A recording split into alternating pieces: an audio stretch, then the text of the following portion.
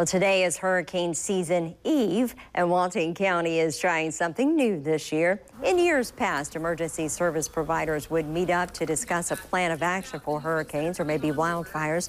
But this year, officials are focusing on the process to handle all disasters, whether it be a hurricane, wildfires, severe weather, flooding, or terrorism incident. The process is the same.